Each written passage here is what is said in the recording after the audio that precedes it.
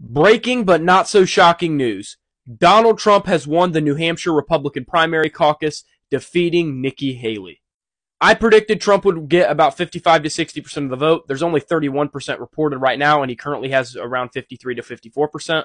And considering a lot of the liberal, aka pro-Haley counties are already gone, this means that Donald Trump will probably get around the range that I said, meaning 55 to 60% of the vote.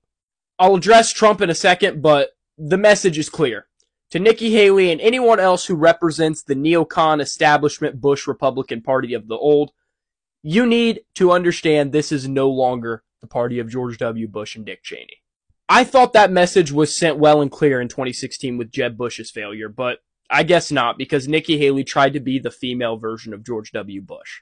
And despite the establishment news media on both sides, whether it's CNN or Fox News, propping her up big time, it didn't work out. Donald Trump is going to be the nominee. And why is that? Because this is no longer the party of neoconservatism and globalism. This is now the party of America First conservatism with Donald Trump, Vivek Ramaswamy, and Ron DeSantis.